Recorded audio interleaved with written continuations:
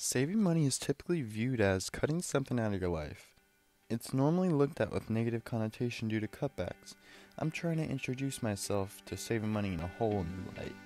Working part-time, I only make about $200 a week, and I'm spending most of my money between each paycheck paying for gas and food. I decided it's time I changed my eating habits.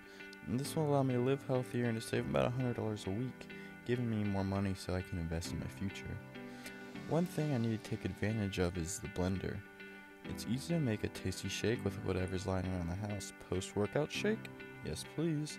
Or maybe an ice cream milkshake. If not that, then I can always go with a healthy berry blend. If I want some real food, instead of heading to the nearest drive-thru, I can look for a recipe of what I want online.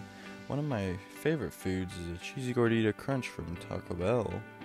A quick Google search gives me tons of recipes for cheaper and healthier variations. I believe that two of the best things you can do for yourself at a young age is to develop the habits of working out regularly and eating healthy. These are very important to live a long and fruitful life, and they go hand in hand. I can only eat the way I do because I'm young and still have a high metabolism. Once I get older, that will not be the case. It's better to prevent the problem before it happens, so I've decided to face this challenge head on.